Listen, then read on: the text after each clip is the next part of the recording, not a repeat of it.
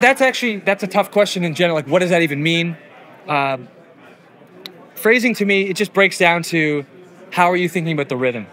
Having a command of, at any moment if you have a quarter note, how are you feeling that? Are you thinking of it as triplets? Are you thinking of it as dotted eighths, sixteenths? Having an in-the-moment command of almost every rhythmic value, or having a command of all the technique but not using it, trying to build a solo, like really trying to make a discernible effort to take the listener through the chord changes. I'm guilty of playing too many notes sometimes, but in the back of my mind, I'm always trying to just think about the rhythm. Think about the rhythm. And as a white kid, I have a lot to learn still. So I'm always trying to think about rhythm and holding back, playing ahead, playing behind. It's just rhythm.